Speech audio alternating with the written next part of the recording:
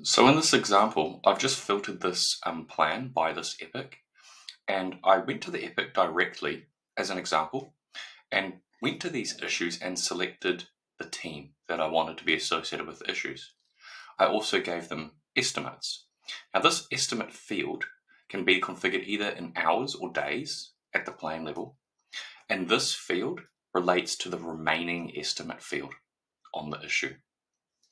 And this plan and the auto schedule feature will always use the remaining estimate field for its calculations. Now you may notice this little lozenge next to these teams. This is because the team is not actually associated with this plan. We actually added this team to the forecasting plan and we shared the team. So we could add this team to the plan. We can see here there's no team. And we could go and add an existing team, just like what we did before, with the same metric as well. And that means that we would be able to select the team from within the plan view. You might notice right now we can't actually select any team at all.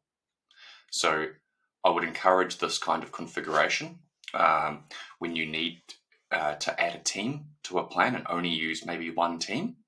Or you can just make sure that all issues maybe inherit a team from a project through automation so that a user doesn't come and have to select each team manually here.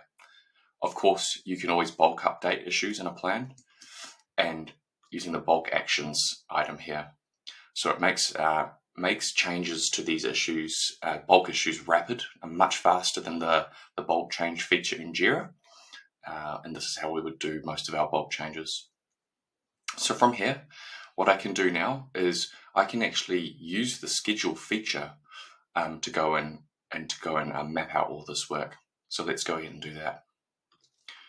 Okay, now that we've added the team to this plan, the auto schedule feature is now livened up.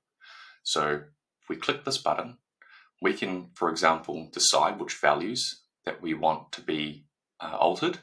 In this case, we already know the team that we want to be doing this work, so we're not going to allow it to write any data over the teams. But you could select this value here and allow the plan to automatically select the team based on how we encourage the plan to map issues to various teams using filters. So I'm going to say only map empty results, and we're going to preview the results.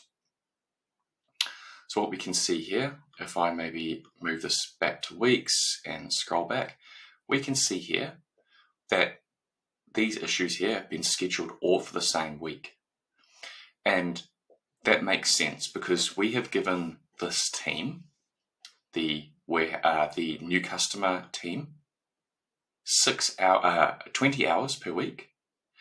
And for this week, we can see here that there's only 18 hours. However, if we were to go to our forecasting plan, we might get a different result. And this is because the resources associated with this team are also resources in other teams with various and varying capacities. So if I were to go and change this plan to forecasting plan, and then we can see our new customer team here. If we were to press the auto schedule button, we might see a different result. Well, that's what the expectation is anyway. So let's go and have a look at when it put this work in. 15th of November to the 19th of November. Okay, let's go back to this plan.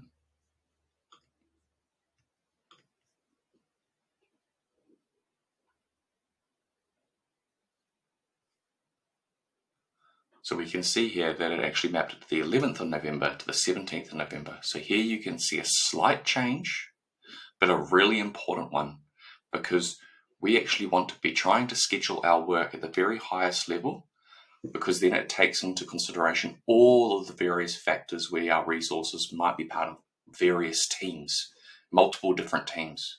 So this is a really good example of why it's important to actually schedule at the highest level, but at the team level, we should be trying to at least estimate and map the team to each of the tasks that are going to be undertaken.